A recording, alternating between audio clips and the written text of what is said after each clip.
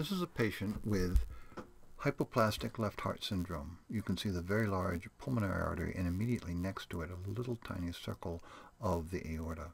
Here we see the pulmonary veins draining into a blind left atrium, except there is a left to right shunt across the foramen valley from left atrium to right atrium. There are no venous obstructions.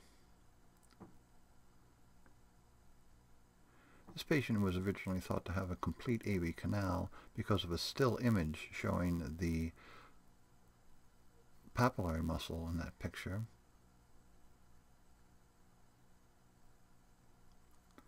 When we see complete AV canal and mitral atresia, we want to make sure that there is not too much tricuspid valve regurgitation. Here in the sagittal, we see a large pulmonary artery and just the tricuspid valve.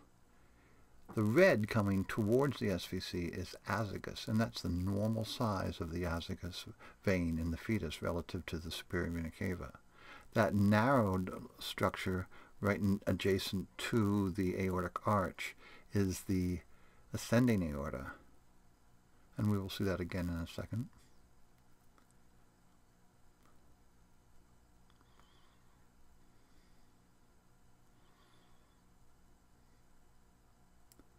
Here we see the ascending aorta, which is simply a small tube and a connection to the coronary arteries from the aortic arch, which is filled by the ductus arteriosus.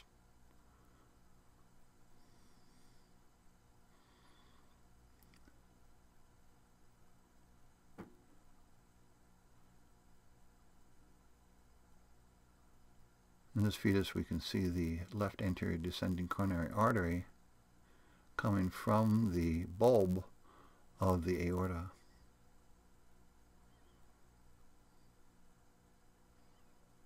So that the ascending aorta truly is a continuation of the coronary artery.